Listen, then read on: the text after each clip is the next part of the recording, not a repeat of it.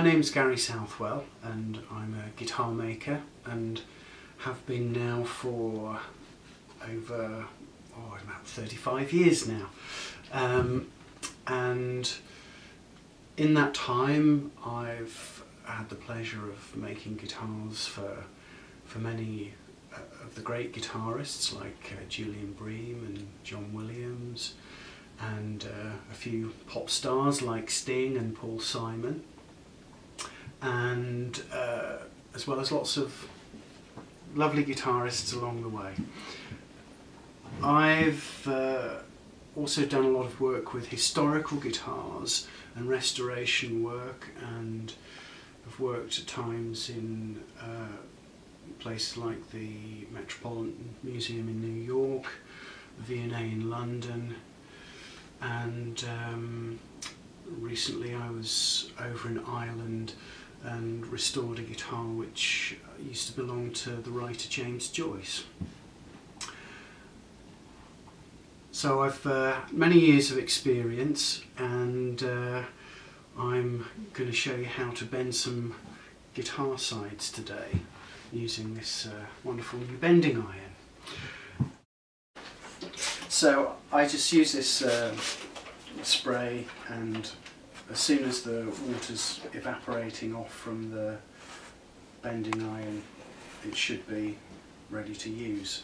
I don't have a specific temperature I work at, it's more by just feel and observation. So all I do is I quickly just spray the wood itself like this. It's not really soaking it, it's just getting a little bit of moisture there so that there's a bit of steam to create, and then I'm just going to sort of warm it up slightly, and I'm just kind of flexing it slightly to get an idea of when it wants to move and how it feels. So it's very sort of touchy-feely.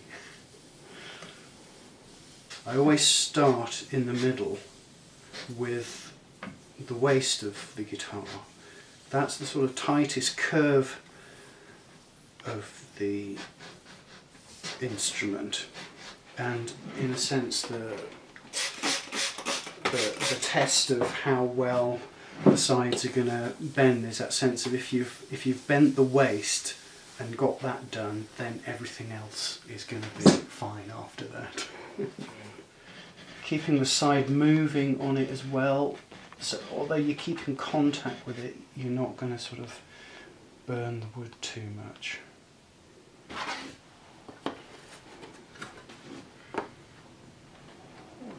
Yeah, just a fraction more, we're almost at the curve there. So.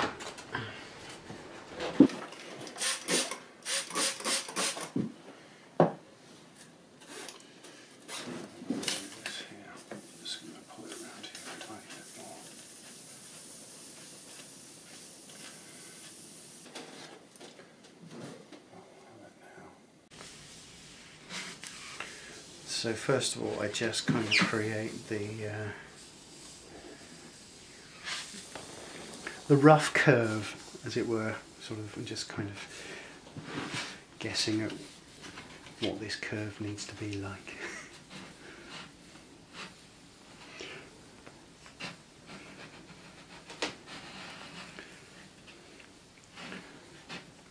It's one of those things that having done this sort of thing for so long, your guess is usually, well, my guess is usually pretty close.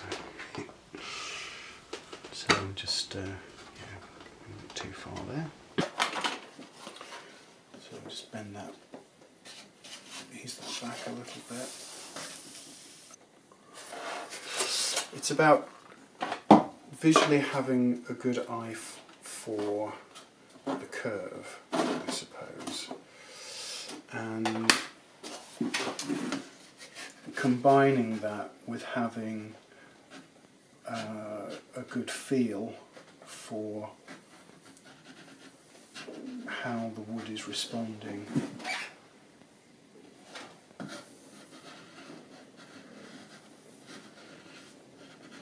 when the iron's at the right temperature and the wood is warmed up, you don't actually need a tremendous amount of force. It's just firm pressure, really.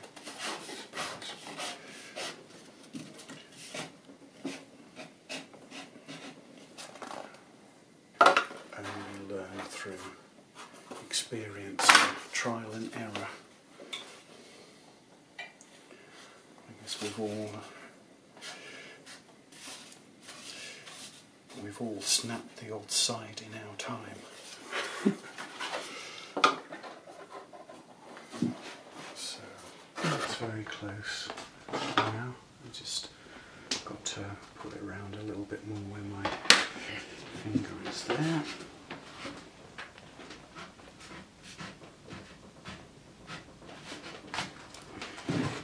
And again, I'm just sort of holding that in place, letting it cool a bit.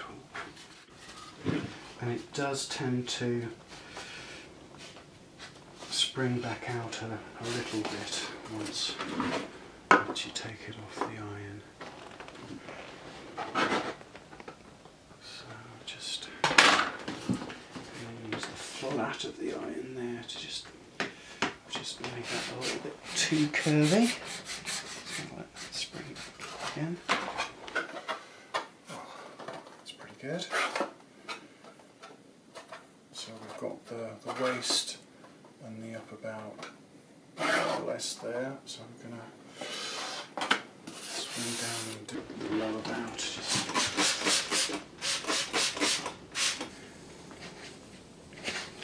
And probably the trickiest part is the fact that you've got in the waist a curve that goes in one direction, and then you've then got to create two curves which go in the opposite direction.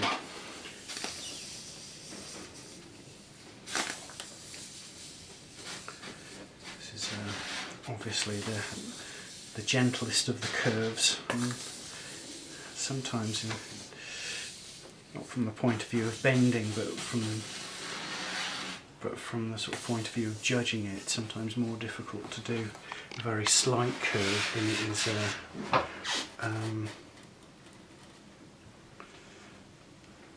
sharp curve. But,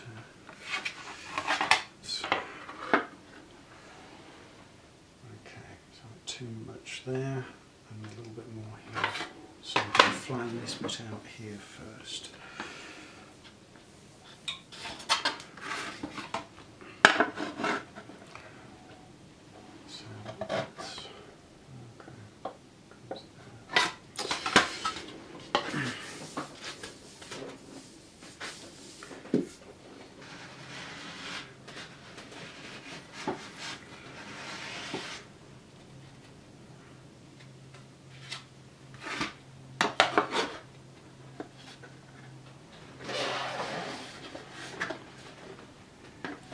So this is just sprung out a little bit on the top there, as it often does. So it's just a case now of just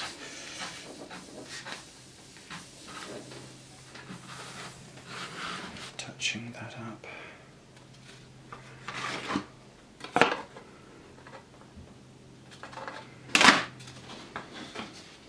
So it's just that point, like I was saying earlier, where the two curves sort of join almost. It's getting the